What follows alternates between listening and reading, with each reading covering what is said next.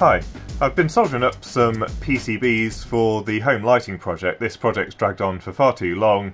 I really need to get these boards finished soldering up. Now, I've suddenly realised how useful the assembly service from JLC PCB is, because this is just so tedious. Even though there's not a huge number of components on each board, once you're assembling a few up it gets really tedious. So I did contemplate getting these remade and pick and placed, but I decided to persevere.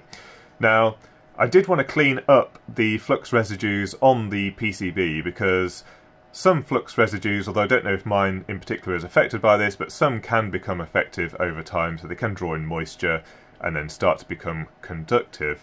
So we could dunk these in the ultrasonic bath, which is something that I probably will do.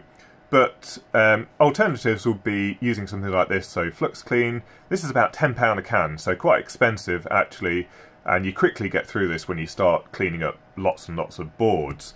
Isopropyl alcohol is quite difficult to find at the moment. I have actually got a couple of big cans in the garage, but generally speaking it's quite difficult to come by at the moment because everyone's buying it to disinfect things. So I was having a look on various forums and I've seen it mentioned before. I thought we'd give something a try today to see if it's any good. So we've got some brake cleaner here. This is a petrochemical brake cleaner. There are some that are really quite harmful, but this one is mainly petrochemical based with some alcohols in it. It's extremely fast evaporating, and I thought I'd see what would happen if we actually try and clean up a board with some brake cleaner, because a can of this from your local motor factors or Euro car parts or whatever is only about £2 for a can. It's the same size as the Flux Clean, so actually very good value, and you can buy it in a 5 litre can for about £12, so then it becomes super cheap. So if it works, it'll be really nice. Now, what I suspect will happen is it will happily clean off the flux, but the question is whether it will destroy the PCB, whether it will destroy your components. I suspect the silkscreen might suffer, so let's give it a test. So I've baked on various fluxes, including some of the most difficult ones to get off from my previous testing. Let's give it a spray with the Brake Clean. So it doesn't seem to be lifting any of the solder mask or anything like that on the board. So it's quite interesting. This brake cleaner has behaved very similar to the flux removers that I've used in the past. So all of the fluxes around the outside that were a little bit more normal have come off without any problem. Also, you'll see that the solder mask and the silkscreen have remained completely unaffected. It's only the area that had the very heavy rosin flux that looks like it just needs some additional manual abrasion. So if you give it a little scrape, it comes off, but basically it's crystallized onto the PCB. And this is what I found previously. The ones where you've got very high rosin content just don't want to come off the board. But actually this looks to be relatively gentle.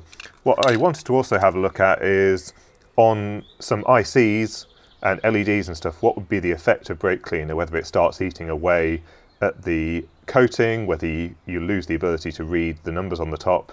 So I'm just going to try that now.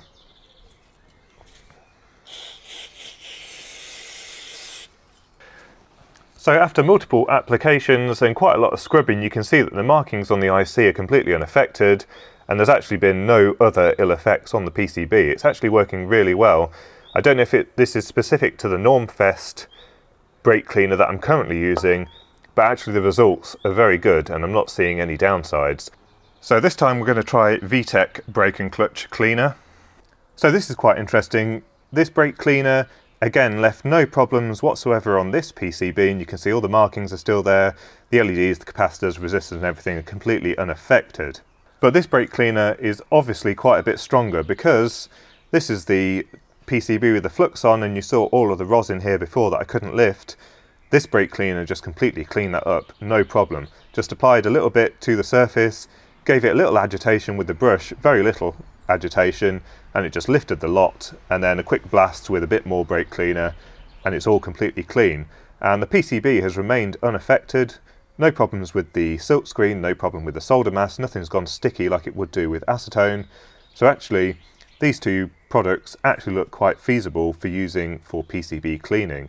If you use the slightly more aggressive one, you probably wouldn't need to do very much scrubbing at all to get a completely clean PCB.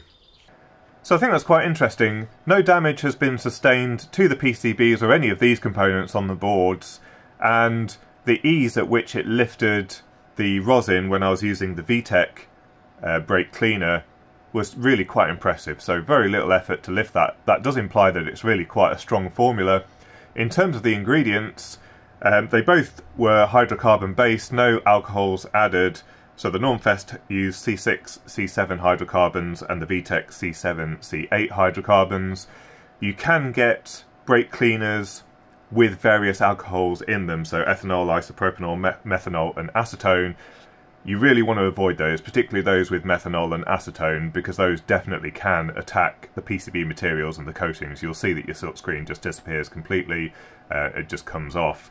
So some warnings: you should probably try your brake cleaner. If you do want to use this, you should try it on some scrap PCBs and just check the compatibility. I would say use it outside, mainly because those cans are very highly pressurized, much more than PCB cleaners.